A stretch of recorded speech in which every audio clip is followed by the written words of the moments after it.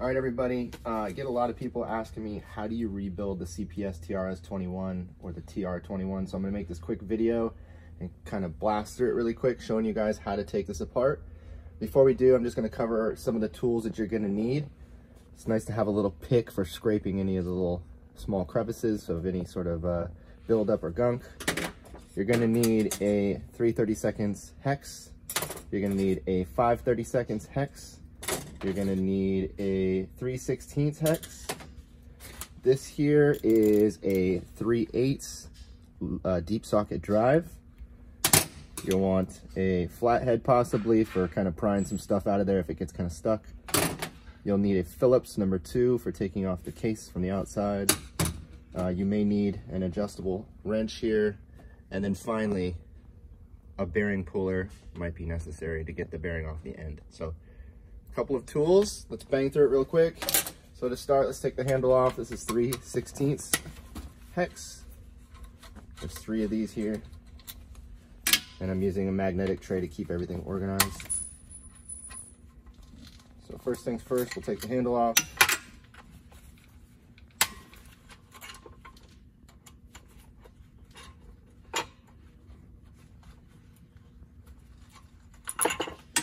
And there you go, there's the handle. Next thing we'll do is we'll take the plastic cover off. So there's 5 screws, #2, there's 1 on top.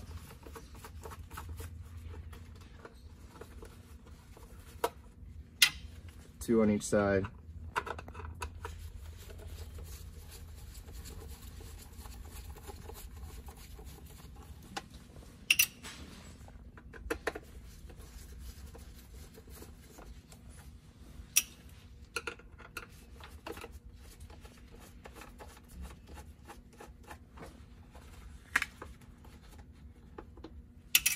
One more. All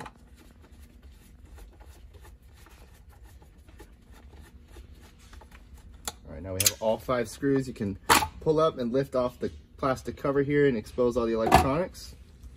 Then what we're gonna do is unplug the pressure temperature switch here. There's 2, there's 1 blue on the bottom, 1 yellow on top. Then we're gonna go ahead and take our 3/16 hex again and take off the head. So crack each one of these.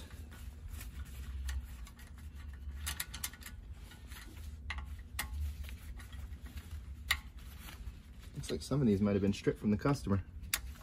So it looks like they've gotten in here before. Yep. Pretty common. Yeah, pretty common. That first one wasn't cracked like that. It should crack. So it looks like they might have tried to get in here before.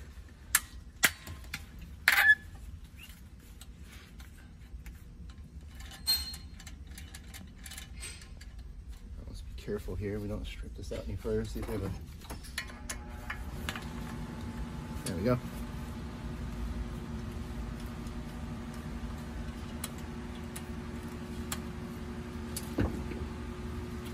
So there's the head completely off, 4 bolts, and then make sure you watch any gaskets sticking to the top. You'll see that there's your inlet and outlet valves. You want to check for any of these being stuck. These look pretty good to begin with. Usually these valves, you can press on them and you'll see that there's a spring behind these smaller valves. Just want to make sure to push on and make sure that the spring is not getting stuck back. Looks like those are good. Next, we're going to go ahead and take off each one of the cylinders. And you'll note as soon as you start pulling them off here, there's a gasket at the top. If these come off real easy like this, you see how these are just really sliding off. There's not too much grip on there. I could tell you right away these pistons are going to need to be replaced. The seals here are what end up being the failure point in this TRS21. They just wear out over time and they can't hold a nice tight seal. You can see they're just kind of sliding on and off. They have a little bit of seal there, but under high pressure they're going to leak. So take these off. You'll also check for scoring inside. Make sure that they're smooth. These are nice and smooth, no scratching going on, so these look fine. Set these to the side. Then we'll take our 3/8 socket, deep socket, and we'll take off the 4 bolts holding the top of the crankcase on. And you'll see there's just a little shroud around the outside here. I like to leave this on. It just saves me one step from having to take off those screws. So I'll loosen all 4 of these. go back and I'll just unscrew them.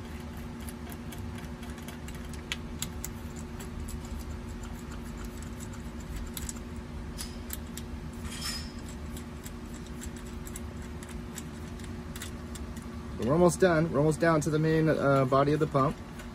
You can see it's not that many bolts, not that many screws. So I'll take off now the top of the crankcase, and you'll see that we've exposed the inside of the crankcase here where the pistons sit. So I'll set this off to the side.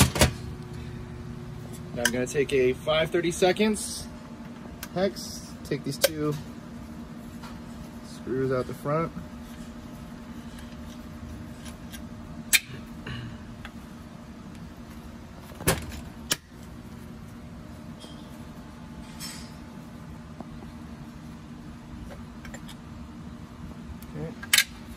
Now you'll notice that there's some shims right here on the top.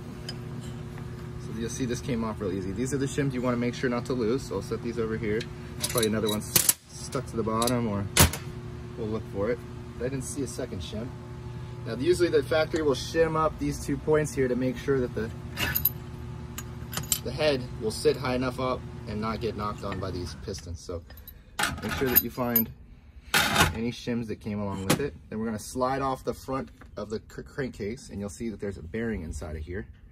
Now if you have a hard time pulling this off, you want to make sure to look on the bottom, and there's a hole right here, and you'll want to spin this bearing until you see there's a hex hole, which is a 3/32, and then you can come in here and crack that loose, and you should be able to either pull the whole front off and the bearing should stay on the actual shaft, or you'll have what happens here, the bearing will stay here and you'll be able to pull the whole front case off. So bearing will stay in here, and that's pretty much it. Now we're into the crankcase. This one does not look too bad on the inside. It looks like there's a little bit of grease from the pistons that got out and escaped, which is pretty normal. They come pre-greased.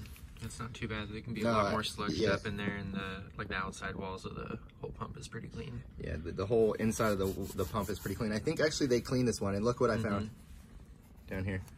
There's a shim. So it's down in the bottom. I don't know if that fell off when I came in here, but I don't think it did. I think it was actually, I think somebody's been in here. It looks like somebody's cleaned this pump before.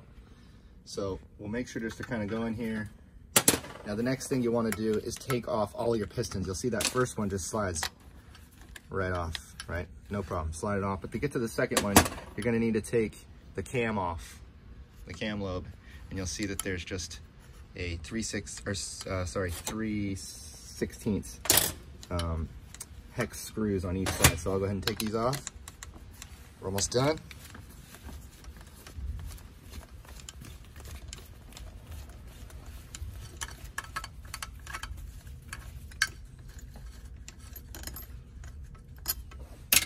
One.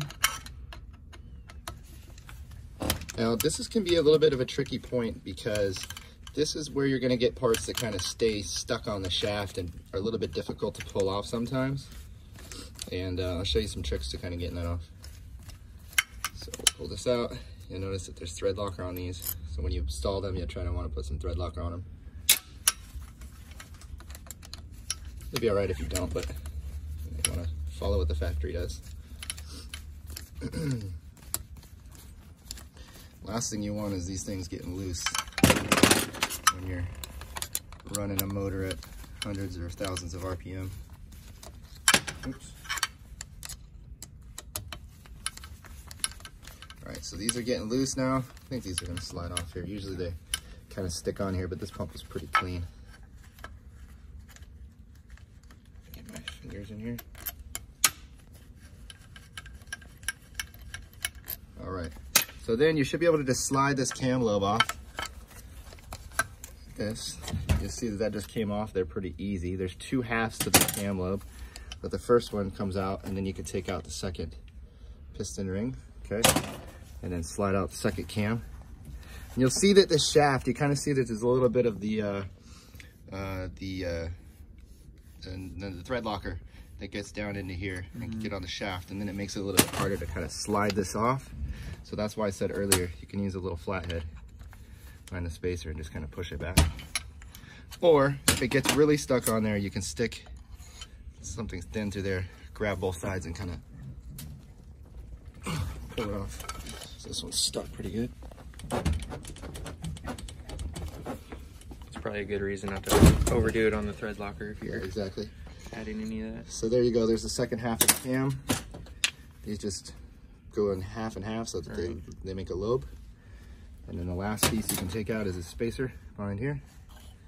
And then now you completely disassembled the TRS21 on the inside, the crankcase. Squirt it down with some alcohol. Good job cleaning, scrubbing wipe it down.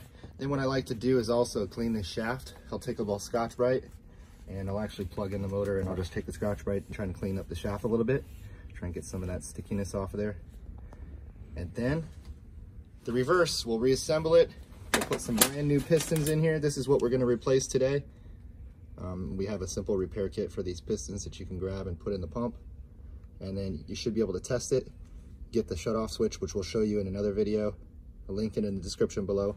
But you can do a compression test after you replace these and get everything suited up back together. Plug in the overprotection switch, kick it on, and you should be able to get 550 PSI build up and shut off this switch here. And then you'll know that you rebuilt the pump correctly and got compression back again. So there you go. There's a teardown of the TRS21. Look, it only took 10 minutes. Should take you no more than maybe 30 minutes to rebuild, 45 minutes to rebuild and clean. So take care.